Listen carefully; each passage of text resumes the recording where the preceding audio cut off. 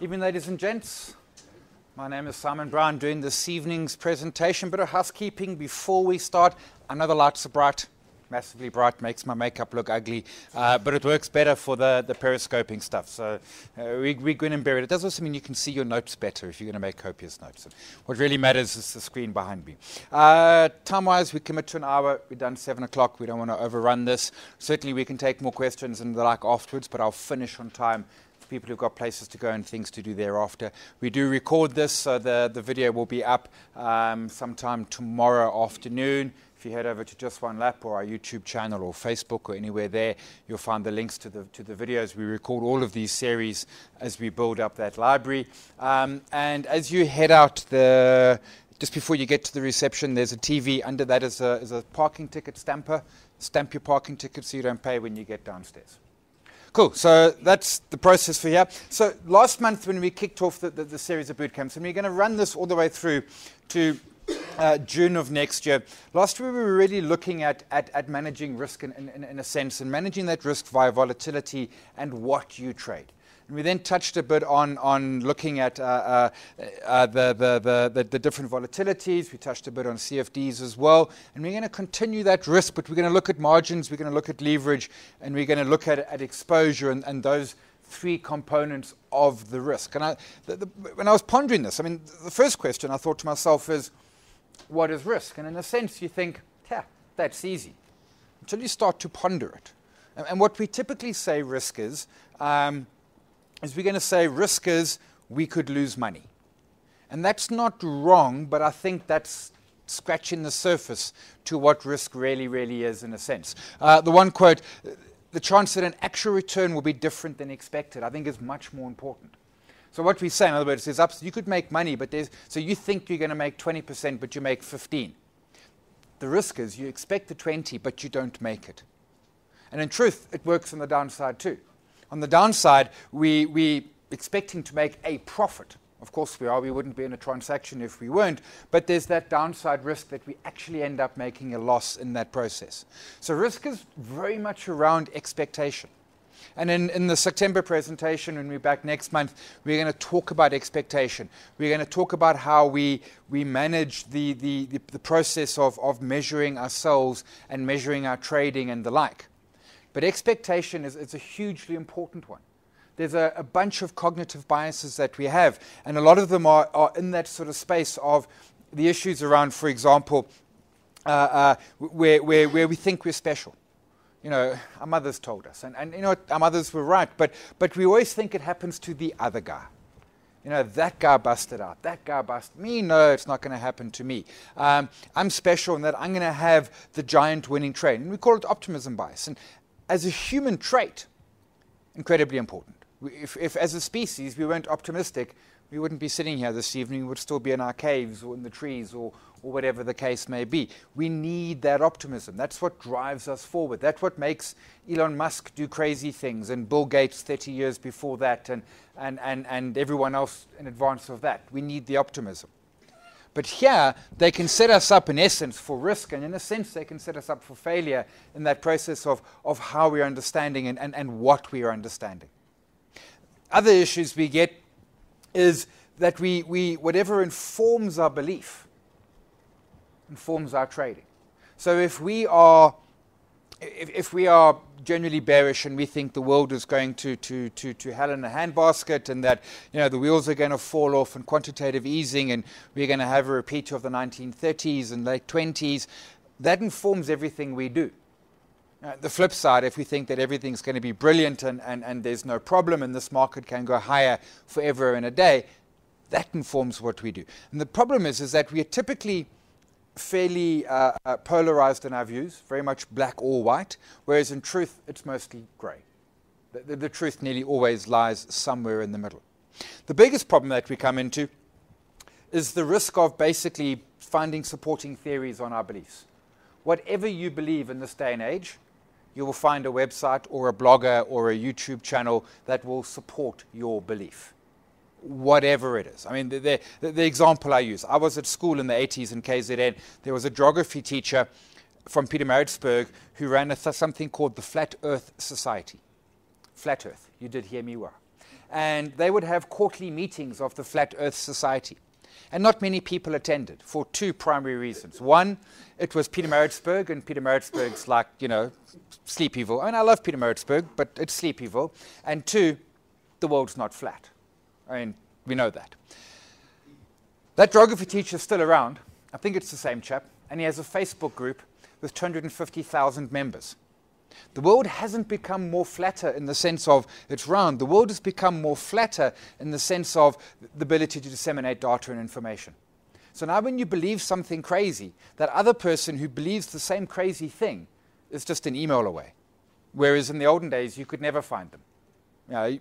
You just had no chance at all. So what that does by the flattening it is it can fundamentally change our expectation.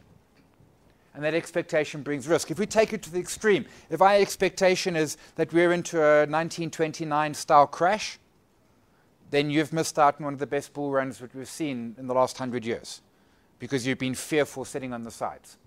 If you're of the view that we're never going to have another crash and that quantitative easing solves all the structural problems we have, then you're setting yourself up to get decimated in the next crash because it'll happen as sure as heck. So a lot of risk is actually about the expectation. And then we bring Mark Douglas in, who writes Trading in the Zone, published early 2000s. I still think probably the best book on psychology of trading. Some of the concepts have moved on around behavioral finance, but certainly Trading in the Zone. He says, when we genuinely accept the risks, you become at peace. So the problem with this is that we have any level of expectation. The point with trader is stop having expectation. Beyond one, the expectation that you will trade well, that you will trade with discipline, that you will trade with structure and rules. What those structures and rules and discipline we will touch in the next session. But actually just remove the expectation.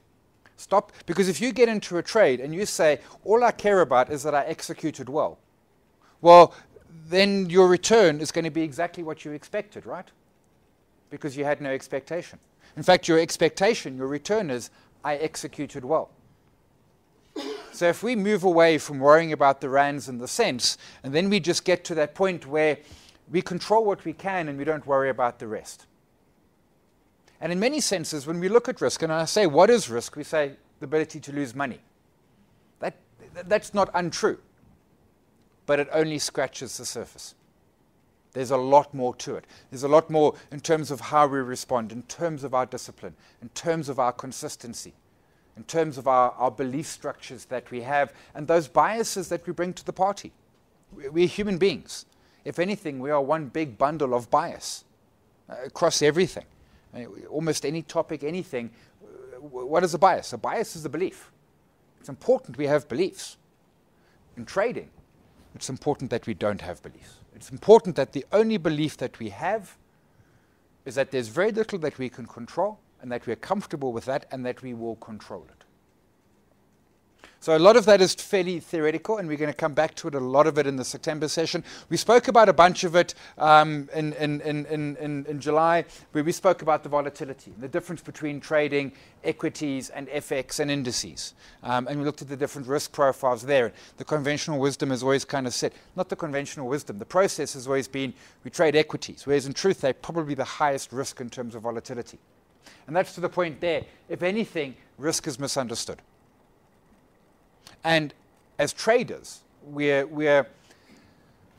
don't want to say we're taking on more risk. We all drove here this evening because sure as heck no one walks in Johannesburg. Now, driving through the streets of Gauteng, that's real risk. No, and you can get run over by who knows what, and that's it, game over. Yeah, we're just going to lose money. That's nasty, but we'll come out of it alive. Maybe battered and bruised and quite embarrassed, but alive nonetheless. But as human beings, our concept of risk is actually fairly weak. In many senses, we've still got our sort of primeval fight or flight. Something scares us, we want to do one of two things. We want to punch it in the nose or run like heck. And we're still vaguely doing that. That's what we look at doing.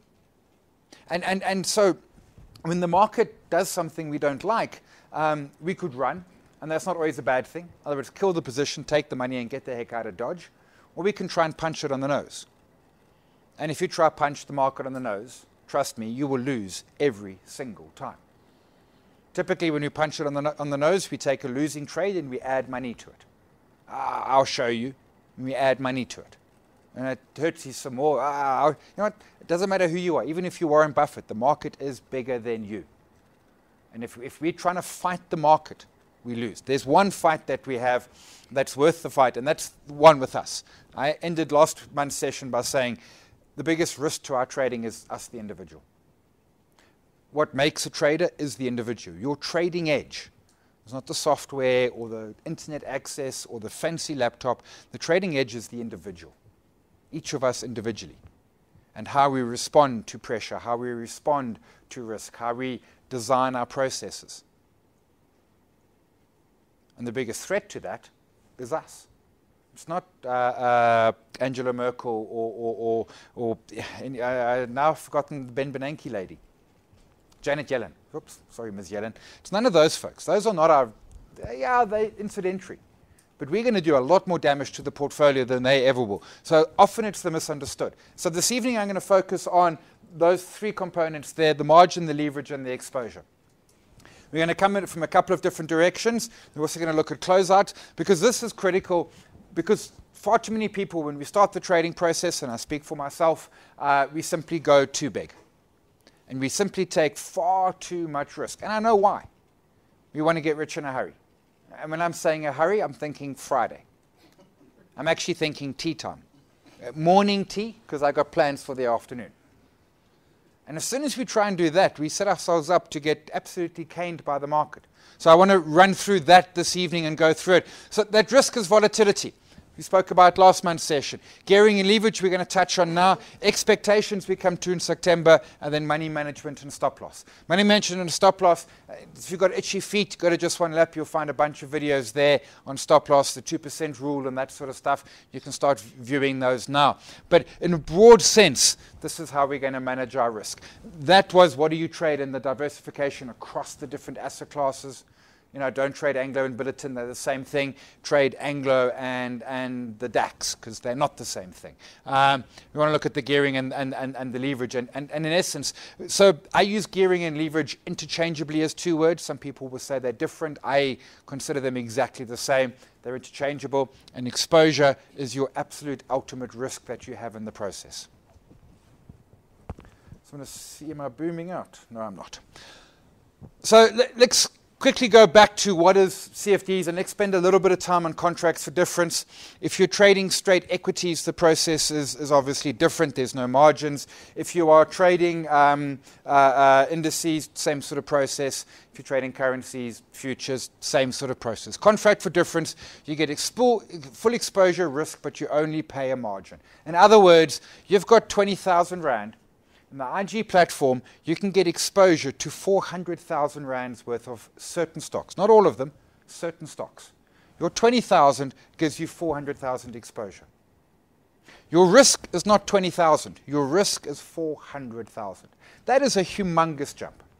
If your salary is 20K a month and you go into work tomorrow and your boss says, boom, you're at 400 a month, man, you're going to be celebrating for the first 2 months.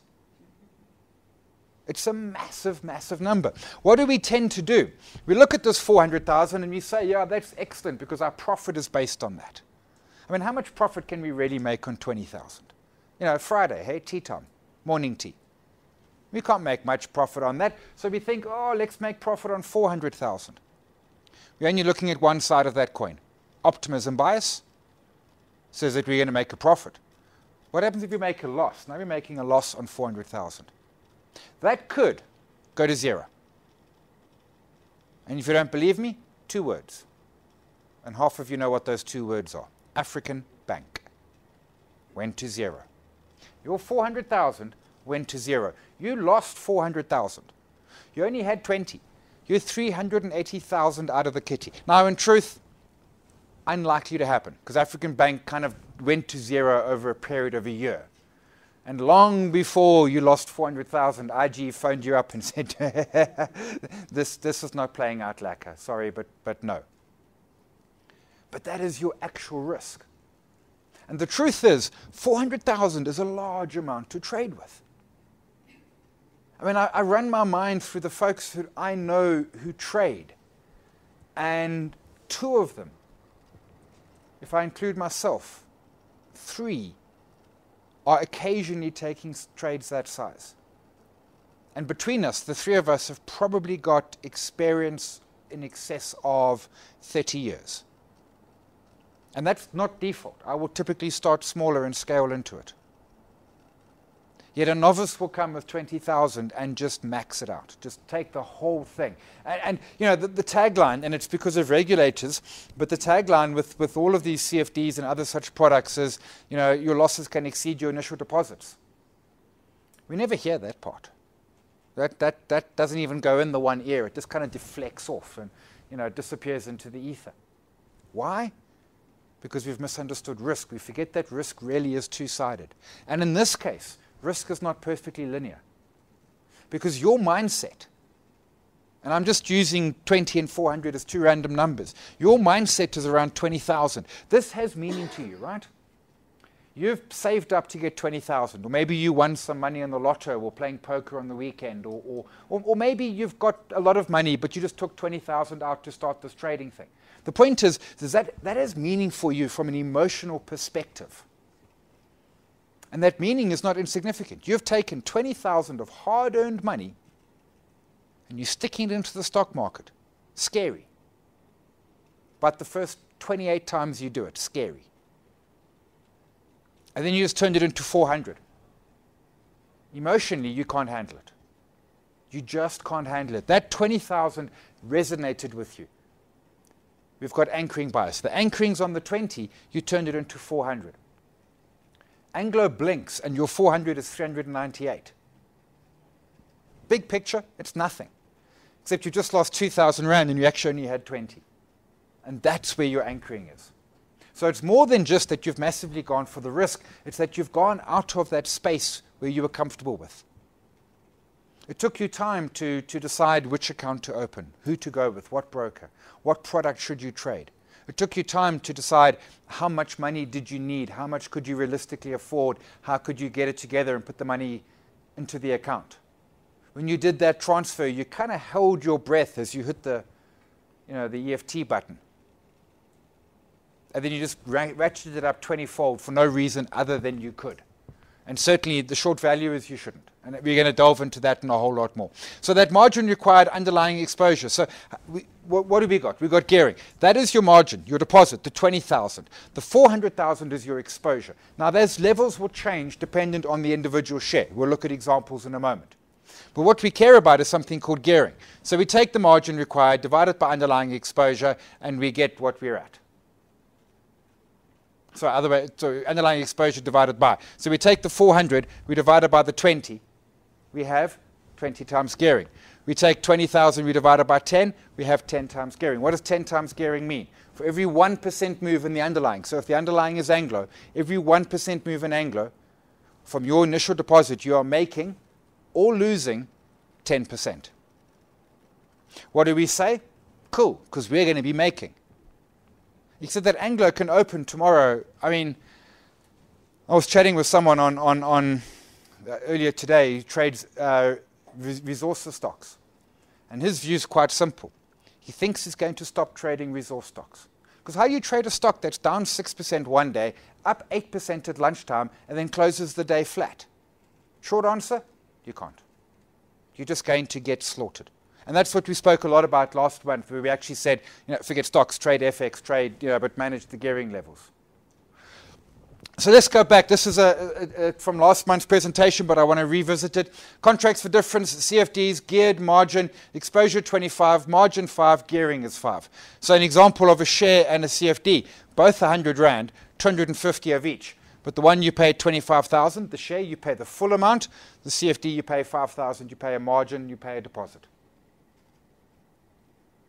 So what you could typically then do is ramp it up a whole bunch, but nonetheless. So your exposure to both remains 25, but you've got gearing on the CFD. 5 times gearing in that sense there. And the payoff, just an example at the bottom, the share moves 10%, so it's the same for both. The profit is 2,500 on both. Your difference is that in one you paid 25 and one you paid 5, so you made 10% versus 50%. So that's the attraction to CFDs. Now, don't get me wrong, that is attractive. But we need to manage that gearing column. We need to make sure that we're geared in a perspective which is reasonable, which manages our risk profile, and which most importantly keeps us in the game. There's a view out there that, you know what, if I bust out, no worry, I'll reload with more money. And I don't buy that at all. Notwithstanding, be honest, straight up front, I bust out 3 times in the 90s. Man, I even lost the T-shirt I got. But the idea that if I bust out, I'll reload, I get where it comes from, but my view is quite simple. So you took 20,000 Rand and you lost it, so you went and got another 20,000 Rand. You still lost that 20,000 Rand. Imagine if you had gone on holiday and taken some awesome photographs, or bought Satrix 40 shares, or whatever the case may be. We could use the argument that we learned something along the way and we call it school fees. I'm not terribly convinced by that either. That to me sounds a bit like a cop-out. Like, I messed up, I lost money, let's call it school fees. There's cleverer ways we can do the school fees. And I think the key point is that, are we going to lose money? At times, yes. Will we perhaps initially lose more than we should? Maybe. But we can still manage that number down. And the difference is, does that 20,000 last you, 2 months or 2 years? And if it lasts you 2 years, you're certainly in a much better position because you've got a lot more experience. Because how do we learn? We learn by situations like this evening. We learn by reading. We learn by watching. But in truth, we learn by doing. We learn by getting our hands dirty. I can tell you about the emotions of making and losing money in the market. But until you have made or lost money in the market, you've got no sense of what I'm talking about. It's completely abstract. It's like, yeah, it would be great to make money. And you make it, and it's way more than great. And it'll be bad to lose money. It's way more than bad when you lose money. Particularly when you do something stupid, and you lose a whole bunch of it. Key things, ability to go short. In other words, you can make money on the downside. In other words, you see a share at 200 Rand. You don't own it, but you sell it at 200 Rand. It falls to 150. You buy it back. You made what it fell. Now, there's a process in the background where shares are borrowed and scrips are transferred. For you, the process is simple. You've got 0 holding. You sell. You've now got negative holding. It falls. You make a profit because now you've got minus 100 shares multiplied by minus 50 Rand. The 2 minuses cancel. You've made a profit. So it's the gearing, but it's also that ability to go short. So here is within so different brokers will do it differently. I'll touch on some of the others in a moment, but let's touch on IG right now. So what IG does is says, if you buy a share, you tell us what the exposure is, we take your margin rate. So right at the top up there, we've got AECI. So if you buy 10,000 Rand of AECI CFDs, IG says we want you to pay a 20% margin. 10,000 Rand, they want 20%, they want 2,000 Rand. Your gearing is therefore 5. Your exposure is 10. That's your actual risk. Your margin / deposit is 2. Divide that into your 10, gives you a 5 times gearing. If we run a little further down, we get to African Rainbow Minerals. Their margin is 10,000. Sorry, 10%. So if you've got 10,000, they want 1,000 Rand deposit. Gearing, 10. We drop down to Anglo. 5% margin required, gearing 20 times. In the case of IG, 5% is the least, 25 is the highest. So your gearing is between 4 and 20. Exception. If you're trading indices, it is 100 times. Margin requirement is 1% of the underlying index. The reason why we have different levels is, frankly, liquidity, tradability of the share. So you will note that AngloGold Ashanti, Anglo American PLC are the 2 top 40 stocks, and they're the 2 that have the lower requirement. You will note that African Oxygen, Adcorp, Adcock, all of them fairly illiquid shares. What do I mean? They don't trade very frequently, and not a large amount of money goes through in any one given day. And you'll typically have wider spreads, bid-offer spread. In other words, the buyer, the seller will be wider as well. So because that generates more risk, the less transaction means it's harder to get out if you need to get out in a hurry. Because the spreads are wider, it means that you give away more at that entry point, again, adding to the risk. So in that case, they take a higher rate. There are two things that will influence that rate that they look for. One, if you place a stop loss, immediately on placing the order, they will reduce it. And two, if your position becomes exceedingly large, they will increase the amount of margin. But that kicks in with underlying exposure of approaching R1 million. So that's starting to get quite chunky. So if your positions get chunky, they increase the required margin, again, to pull the risk down. The last thing any broker wants is for a client to owe their money. That is not the aim of the game. So in many senses, they put things in place that don't prevent you losing money, that maybe slow you down in losing your money. Of course, we are way more skilled than any process or system. We manage to get around those systems and still lose money at high speed. That's because we're humans. We've got fascinating skills. What a lot of other brokers would do, rather than doing a margin rate, they will tell you there is a margin amount. So what's Anglo trading at the moment? Can we say 150? Anglo at 150, they would say, okay, so Anglo's at 150, we want R7.50 per Anglo share. And ultimately it comes to exactly the same story. R7.50 is 5% of 150. They're taking, in essence, the same process. They just represent it differently. And you will find, so some folks will use SAFEX, South African Futures Exchange levels, and then such as what they've done here. And essentially what IG is running is mathematical formulas in the background, looking at the volatility, the risk, and then coming up to the numbers that are here. This entire spreadsheet is on the IG website. You can download it. There's an Excel version as well. I just grabbed the first page just to show as an example as some of them. And as I said, ranges are between 5 and 25%. And I know what happens because I was there trading CFDs many years ago. And even when I did this, as soon as I opened this page, what did my eye do? My eye ran for the one that required the smallest amount of money. It so happened to be Anglo American and Anglo Gold Ashanti, and I thought there's no chance I'm going to trade either of those. I don't trade shares anyway. But what did I do? I went automatically to those two. Why? Highest risk, highest reward. The mistake we make is that we think that there's a perfect linear relationship and that as risk goes up, reward goes up too. And it's not linear. As a rule, risk goes up faster than reward. Why? Because of our emotional response to making or losing money. I mean, in pure math, yes, the relationship is linear.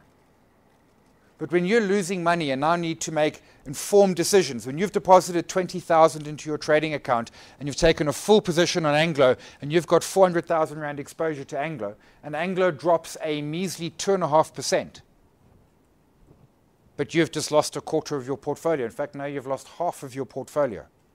Your brain's not going to work very well the first 100 times that happens to you. In fact, your brain probably never works very well when you lose half of your portfolio in the opening half hour of the market.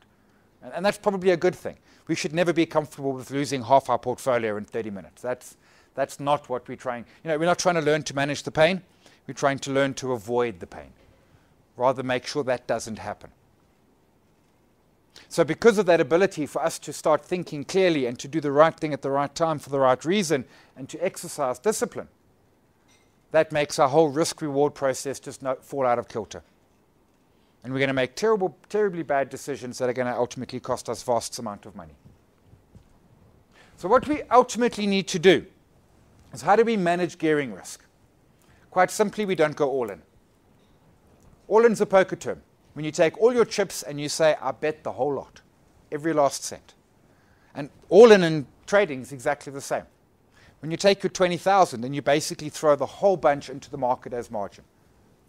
You take your 20,000 and you go and put it down for Anglo and you get 400,000 exposure to Anglo. You are all in.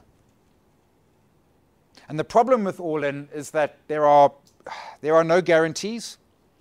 There are likelihoods. The likelihood is that if you're all in, it's going to hurt. It's going to hurt massively. So what we need to say is, actually, hang on, let's pull back. And I mentioned it last time, and I come back to it. Ideal gearing level for a portfolio, 2 to 3 times. In other words, we've got a 20,000 Rand portfolio. Instead of taking 400,000 exposure, we take ourselves 40 to 60,000 Rand exposure. So our portfolio is geared. Our 20,000 is worth 2 times 40,000, 3 times 60,000. Where does that number come from? That number comes from a bunch of places. It comes from Garth McKenzie, who never gears his portfolio more than 3 times. And he is, as far as I know, the most successful person who trades in public. There are a lot of traders out there, but there's only one who really trades in public and does the levels of returns that he does. And he will never gear his portfolio more than 3 times. And I speak to other folks. I speak to Warren Peacock. He looks at 2.5 to 3 times as his max gearing to his max leverage on his portfolio. The one exception that I know of is Petri Redenhuis, Trader Petri on Twitter. Also writes a fortnightly column for us. But he will start off 1.5 times geared.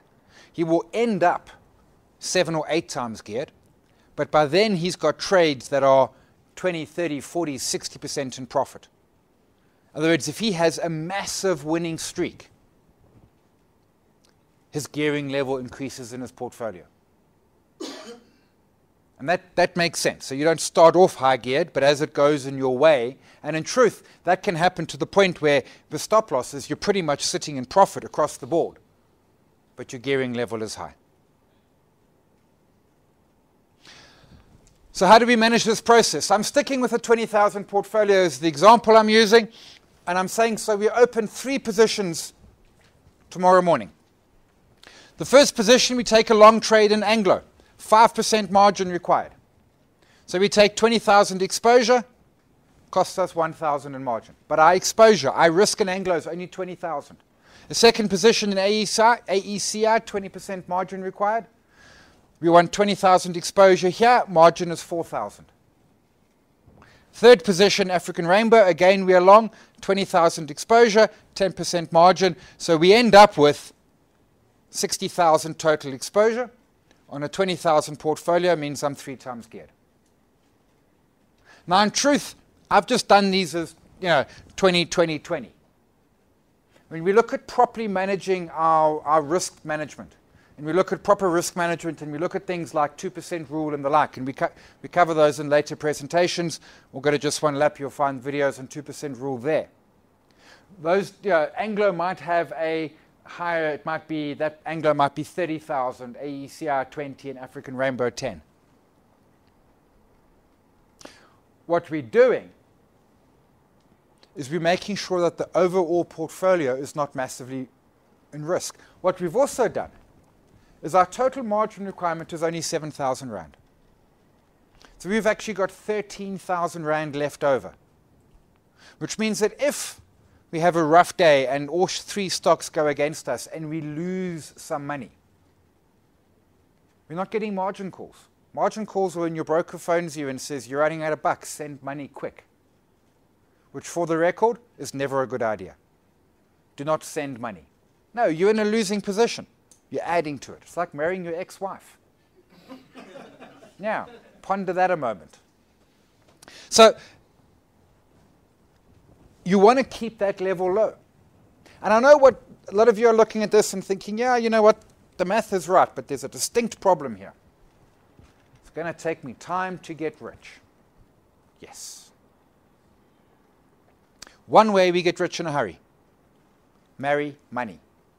Of course, if it's your ex-wife, then you're really messed up. Getting rich is a process. Trading creates wealth. Does it create wealth in a hurry? No.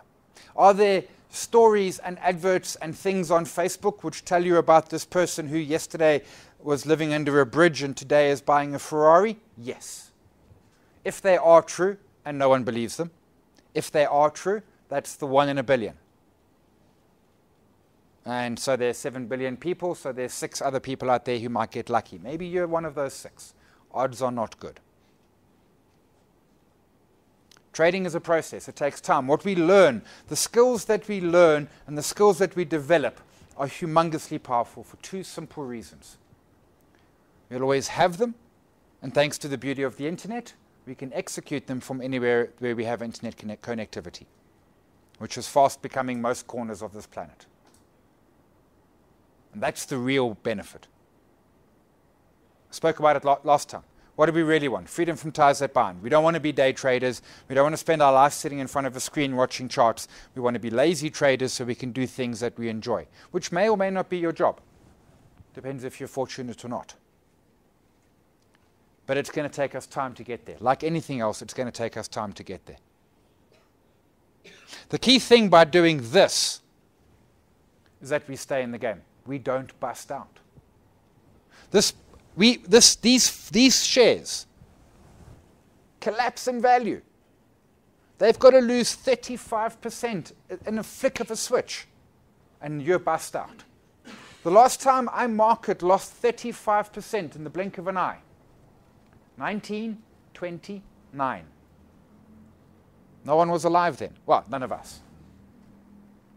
1987, October 22nd, our market lost 22%. Closed on Monday, opened on Tuesday, 22% lower. In that portfolio, 22% lower, you're still in the game. You're not wiped out. Is our market going to open 22% lower one day? Maybe. And I say maybe because we've brought in technological advances that are designed to prevent such a thing. So if the market falls by a certain amount, they shut it for half an hour so everyone can calm down. I don't know about you, but if the market's falling and then they shut it for half an hour, that does not calm me down. But nonetheless, if it carries on falling after the half-hour stoppage, they shut it for an hour. And when they reopen, if it continues to fall, they shut it and say, come back tomorrow. None of that really works for me, but... And if you look at the JSE, we have individual volatility auctions. So if a stock falls or moves by a certain percentage in a day, and the big stocks is typically 5%, that stock automatically goes into volatility auction. So what they're trying to do is not to stop the collapse, but in a sense, slow the collapse. So the crisis of 08, 09, from top to bottom, was worse than 1987. We lost 50% from the peak of 08 to the trough of 2009. 50% down. But our worst single day was only 8%. Our worst week was only 20%. Crash of 87, 22%, first 5 minutes. In those days, the market opened at 10. By 10 past 10, we were 22% down. And they didn't stop trading. They just carried on shouting at each other. So suddenly your portfolio can withstand a proper crash. When Anglo American cancelled their dividend a few years ago, stock lost 16% in, like a minute. 16%. This portfolio can survive that. And that's what I spoke about in the last session. Stocks are volatile. And if you had gone into the long weekend short of Billiton or AngloGold Ashanti or Kumba, that wouldn't have been the worst trade you could possibly do, except this morning they were all up 6 or 7%. Now, as I said earlier, trading commodities right now makes Russian roulette look like a safety game. But this happens. Remember when Aspen announced that GlaxoSmithKline was selling 6%? Aspen lost 9%. Remember when they had that secret telephone call last year that we weren't invited to? Only the bigwigs were invited. And they lost 6% in half an hour, and no one even knew why. That's what stocks do. That will survive it. And the most important part of trading is to stay in the game. Stay alive. Because when the money's gone, we ain't no more alive. Now, there's another view to this that says if you're long Anglo, long AECI, but short African Rainbow, in other words, making profit from the downside, you're mitigating risk. And the argument's quite compelling because Anglo and African Rainbow are similar-ish. They're both resource companies, right? So if Anglo's falling, probably so is African Rainbow, so they offset each other. And I hear you on that. But I'm not convinced. Because stocks do crazy things. What you're looking there at is a broad category.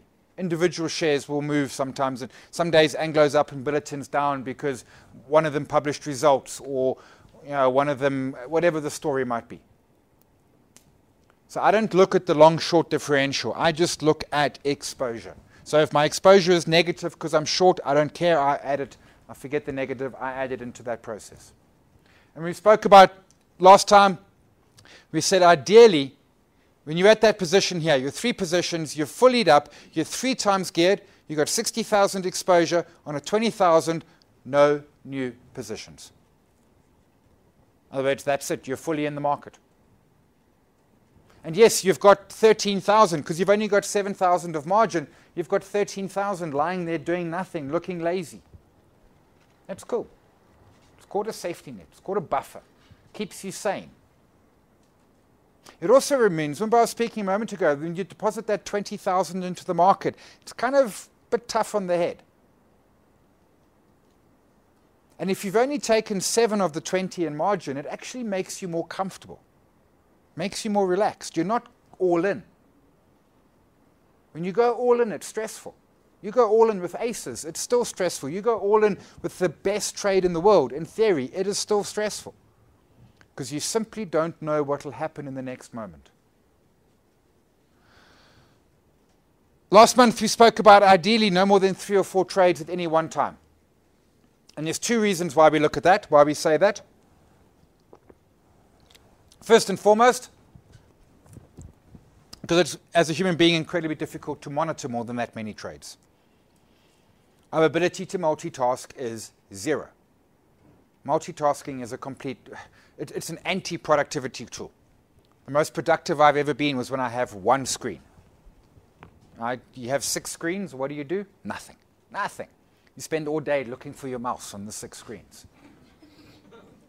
Narrow it down to 2 screens, 1 screen. Boom. You know why? Because we've only got 1 brain. We do 1 thing at a time. It's just that simple. Yeah, unconscious competence, I get that. We'll go into that in time. But we need to focus, and we can't, 3 or 4 trades is about that limit.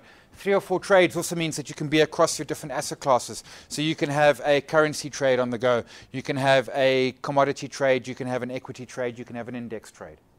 Or maybe I don't trade equities, and I don't trade commodities. So it could be two indices, 2 currency trades on the go. It also means you're quite possibly going to spend a lot of time sitting in cash, which is not a bad thing. I said it before, when we enter a trade, we're at the biggest risk. Why? Because we just paid brokerage fees. We're the furthest away from our stop loss. And we've just crossed a spread, that difference between the buyer and the seller. And we're in the market. We're taking risk. So in truth, we want to do less trades if possible. We want to, and I don't want to say we want high conviction trades because, if you tell me you only do high conviction trades, it means that you once did low conviction trades. And then I'm going to say, like, what? You had a trade and said, this trade looks like rubbish. I know, I'll take it. No, man, of course we only do. There are asset managers out there who will tell you they only buy high conviction stocks. I'm like, yeah, didn't they teach you that in the first minute of asset management class? You buy the stuff you believe in. You don't buy the stuff you don't believe. I mean, who is this asset manager who looks at a stock and says, it's rubbish? I think I'll buy some. No. So it's not about the high convictions or not. But it's about designing systems that are, in a truth, lazy, systems that let us have a life. And that's where we get to. So ideally, your exposure, the example I've given you there, 3 trades, you're maxed out. If you want to make it up to 4 trades, you would have in there had 15,000 exposure per each, and those 3 trades would have taken you to 45,000, which would have put you at 2.25 times geared, space for 1 more trade. And this does mean that you don't trade the whole market, which is exactly the process. The actual trade sizes, I touched on it. The 2% rule would define the ultimate size. It's unlikely every trade would be 20, 20, 20. It would be maybe 23, maybe 12, maybe 18. but in each case your risk would be the same. Questions on gearing, portfolio, leverage, risk? So the question is, it doesn't tell you, you got to basically work it out manually. So what you need is that list sort of printed out somewhere. So what you do, and you're correct, when you put a stop loss in, your margin changes. They require less from you. Ignore that. Run it the first way without the stop loss. You run the formula and you say, right, this is what I need, boom, I'm off. What I'm suggesting is because the gearing that's been averaged here is between 4 and 20, and I think 4 times geared is too high, is that in truth this becomes obsolete. This doesn't become massively important because what we care about is that underlying exposure. So you're buying Anglo and you say, right, I want to have most of 3 trades. I've got 20,000 Rand. I'm prepared to take 60,000 total exposure. So a third goes to Anglo, 20,000 to Anglo, boom. 20,000 exposure to Anglo happens to cost you 1,000 Rand. You put a stop loss in, that 1,000 Rand value will actually drop further. Hedging it, yeah. How long can you hold it? You can hold it forever. You can hold it for absolutely indefinitely. There's no additional costs. There's a funding cost. I'll come to that in a second. They never expire. So you can hold the CFD forever and a day. You then pay interest every evening. And remember, you pay interest on that 20,000. Because you've borrowed money. So IG has gone to market and bought you 20,000 Rands worth of Anglos so that you can make the profit off it. IG is many things, but a charity they are not. Well, they gave us free munchies, but aside from the snacks, no further. So they charge you interest on it. You also, at the time, are earning the interest on 20,000 cash deposit in your account. And then as that trade goes into profit, you only realize the profit when you sell. Some brokers will give you the profit every day. So at the close of business, they give you the day's profit. Next day, they take the losses. The interest when you are long, you pay. And when you are short, you receive interest. Because what have they done? They've gone and sold the shares. So you receive interest. At the moment, in our current environment, the interest that you pay and the interest that you receive are both tiny, tiny numbers. And certainly that's not how we make money. So if the trade's going in your direction, you can hold it forever. The problem is if the trade goes sideways, it costs you money. Every day you pay interest on 20,000. If the trade goes sideways for 10 weeks, you've paid a lot of interest for not much privilege. It's why a trade must always have a time frame on it as well. You enter a trade, how long do you expect this to run for?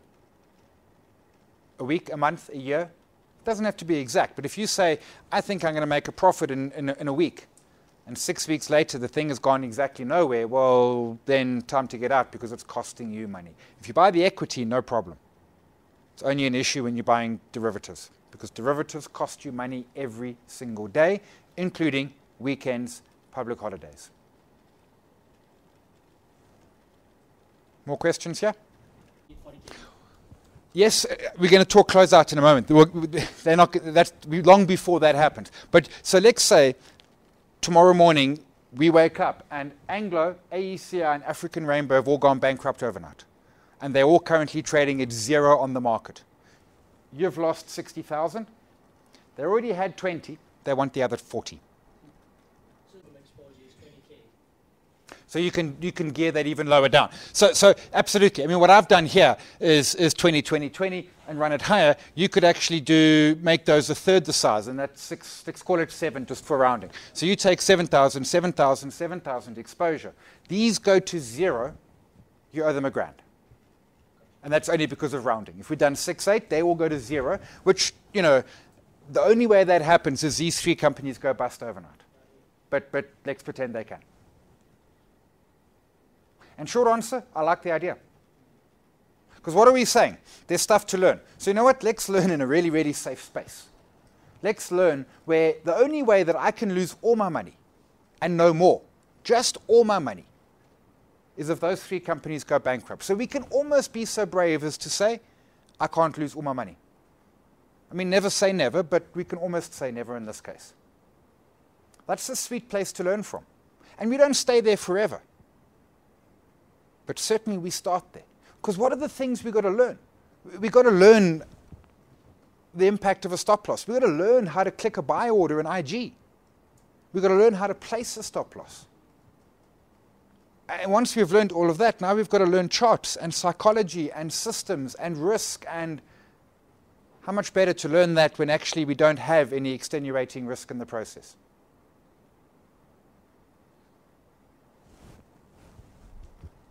What effect does a stop loss have on that exposure? So stop losses start to get interesting. In essence, if you put hard stops in there, excuse me, you put hard stops in there and say you put them at 10% down for each of them, in essence, you're saying all you can lose is 6,000 Rand.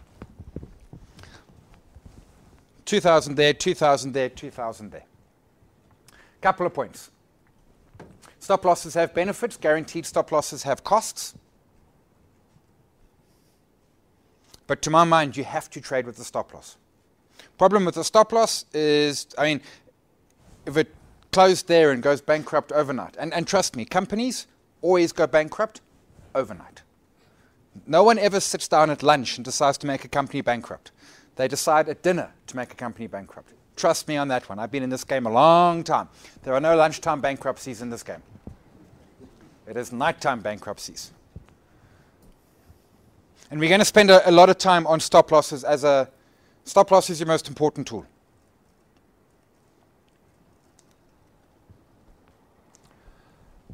The other protection that we have is something called closeout. In the olden days of trading, closeout was when your broker phoned you up and said, Simon, you are out of money, please send more. And you would say, no, no, no, close my position. Although the problem is they would phone you today at 11 o'clock for money you had lost yesterday. So by the time they phoned you, you'd lost more plus more because the market's been trading today. But now we've got this thing called the internet, and we get closed out pretty much in real time. What happens in a closeout is that when your overall value starts approaching zero, IG starts selling your positions. End of story, no questions asked. If you've got a stop loss in place, you should never get to that. But in this example here, where you've got 20,000 total portfolio,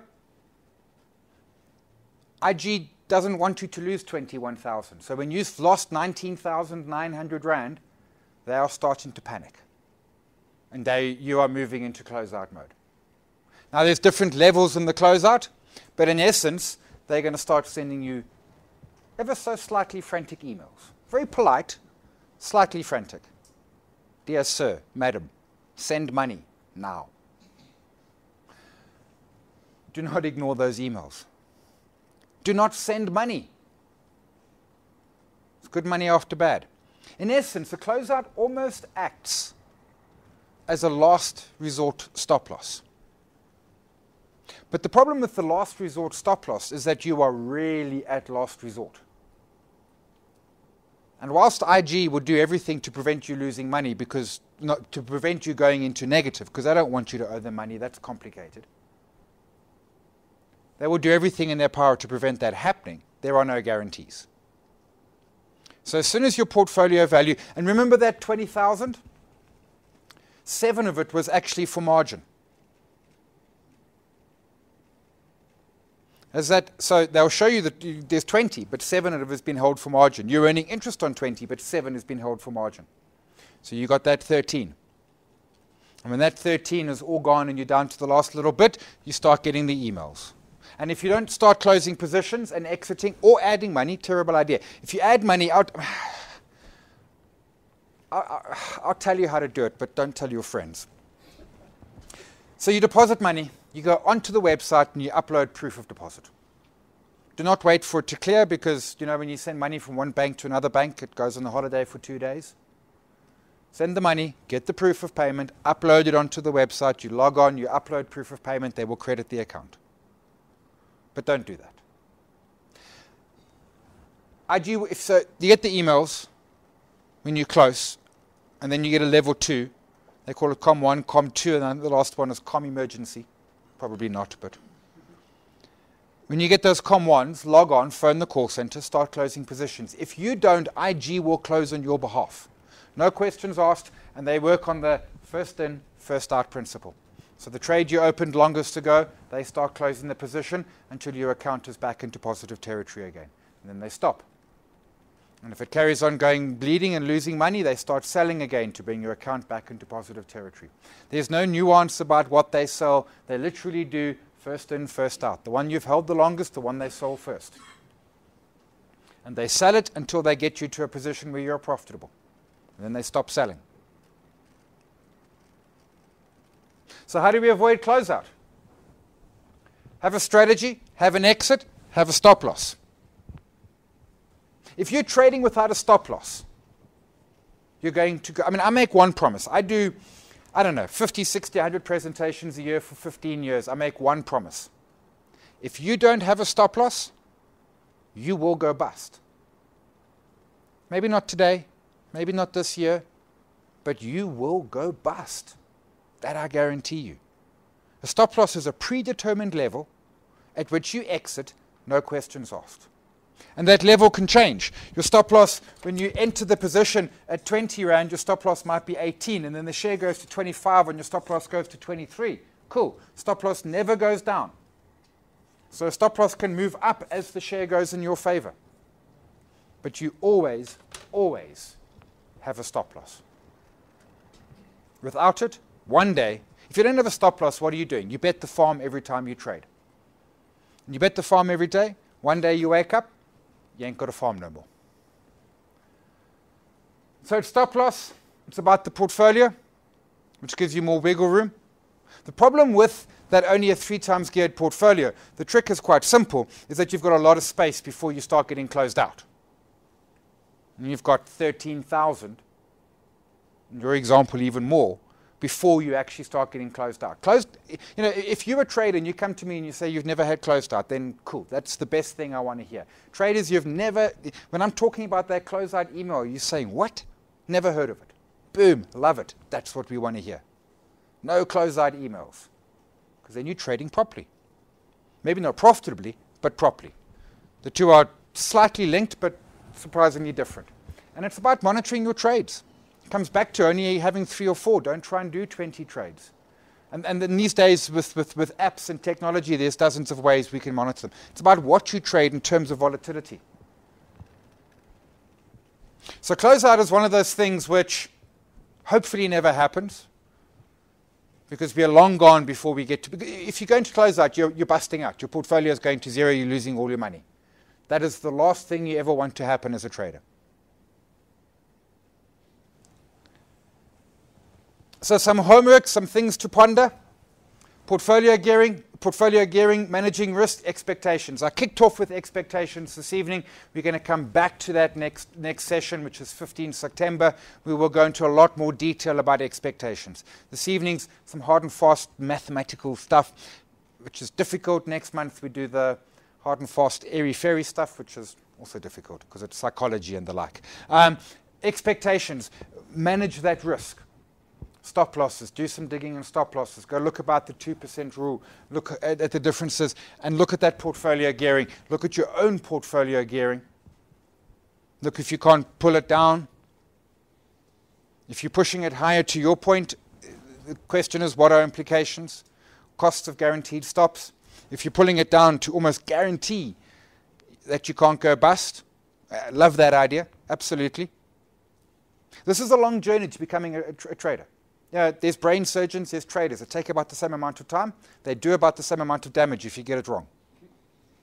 Well, one leaves you brain dead, one leaves you wallet dead. What's the difference? You've got no money. Your brain ain't going to help you in the process. It's a long process. Staying in the game for as long as possible is the best part of it.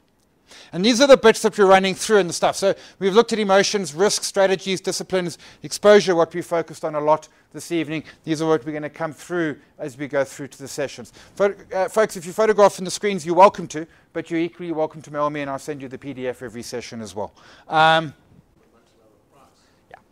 been very, very hurt by not having a guaranteed stop loss for that exact reason. When would I use a guaranteed stop loss? I want to say every single time. How much does it cost you?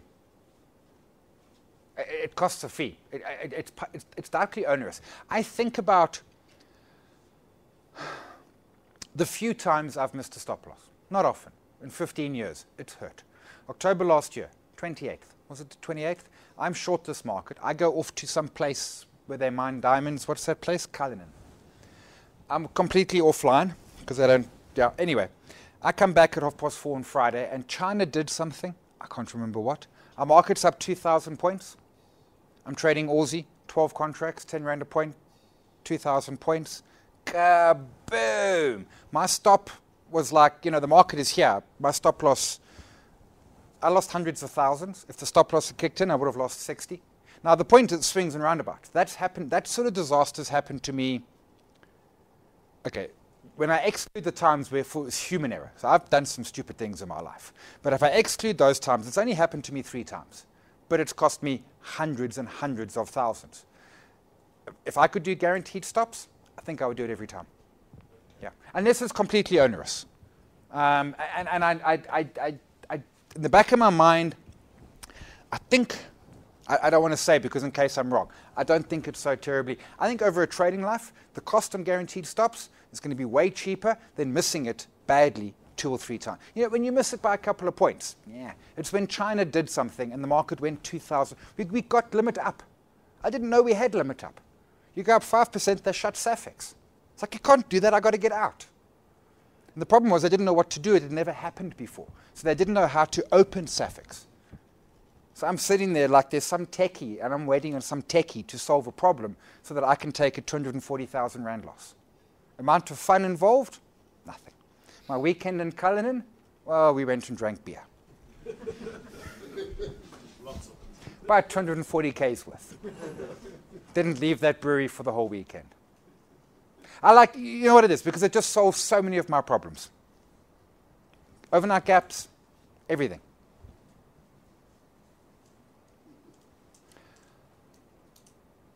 September, we're back. We're going to look at trading plans. We're going to look at stocks, journals, how to measure success, when to trade, particularly the success part, measuring our goals, understanding, what makes a perfect trade, understanding what we need to monitor, understanding what's important. And surprisingly, it is not profit or loss, because we have no control over that. As always, we'll be here. We're on webcast. If you can't make, the videos are available. Booking is open. Go to ig.com ZAR seminars. Legal stuff. Make money, it's yours. Lose money, no longer yours. The lawyers say it different. And then contact details. I've got 2 minutes for a last question or two. Cool, we'll park it there. Ladies and gents, I'm talking a lot of stuff, and I've got a particular process I'm moving on through these sessions. But if stuff is interesting you, go off and Google, go to Just One Lap, go to IG, they've got stuff as well, and learn in parallel. It doesn't have to be a one-off process. This is something that's going to take a whole bunch of time. Remember, stamp your parking ticket on the way out so the lady or the gentleman downstairs won't charge you for your parking. There are some snacks. We will take more questions. Thank you very much for your time this evening.